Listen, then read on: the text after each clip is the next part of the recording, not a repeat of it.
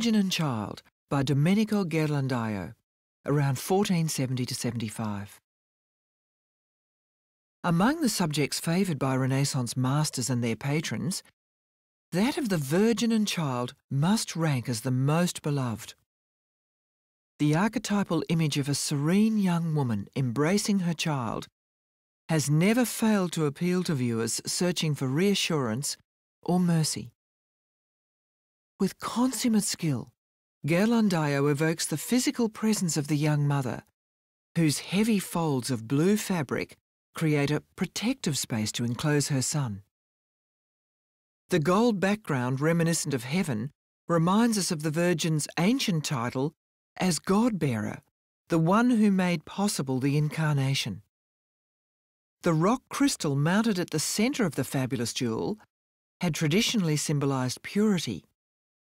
So the magnificent object, known as a morse, which served to fasten the priest's robe at the neck, here decorates the Virgin's neckline. As a symbol of purity, the rock crystal alludes to a quality that both poets and theologians had long ascribed to Christ's mother. Ghirlandaio's artistry elevates this rather familiar image into a symbol of Mary's archetypal role as protector and mediator.